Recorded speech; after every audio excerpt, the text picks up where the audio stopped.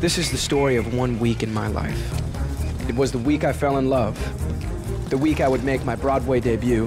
What the hell is it now? And the week I would meet Orson Welles. John, this kid's gonna play Lucius. Will you work for nothing? Orson! Quiet, I'm negotiating. Orson's very competitive, very self-centered. This stage is where history is being written. Very brilliant. Okay, listen, people. Nail your words to the back wall, and that goes for the rest of you. Consonants, consonants, consonants. And don't forget the vowels. Don't criticize him. Ever. No, sir, there are more with him. Not more with him, mo with him. This is Shakespearean verse we're speaking. I know my lines. And I say you need mo time. So tell me who you are. What are you offering? Wealth, travel, fame. I can take you to movies that have all that. You're cute.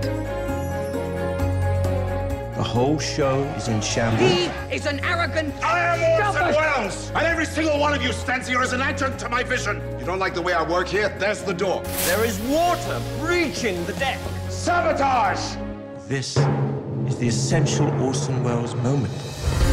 We might have a show that closes Thursday night. We might have a show that people will remember for 50 years. Orson wants to stay with me tonight. You want me to fight for you? Because I will. You've only known me for a week. Well, sometimes you remember a week for the rest of your life. Images of magnificence. That's what you see in every great actor's eyes. That's all that matters in this world. I'm proud of every member of this company. Gotta be one of those magic nights tonight. Can you feel it? It's showtime.